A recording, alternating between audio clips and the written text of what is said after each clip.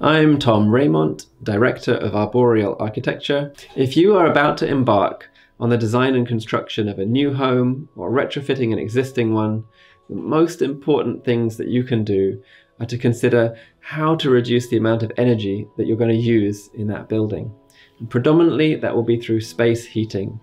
So you need insulation, air tightness, and good windows so that you can radically reduce the amount of energy that that home needs.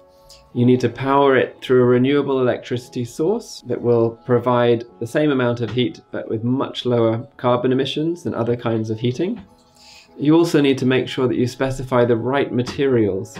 Choose materials that are natural, that have been grown, that are plant-based, and they'll have much lower carbon emissions, and they'll also be healthy to build with, comfortable to live with. And think about how this building is going to connect you to the natural world.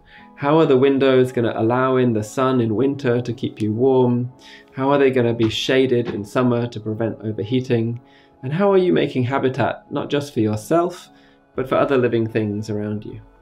If you want a sustainable home, contact the RIBA to be put in touch with the right architect for your project.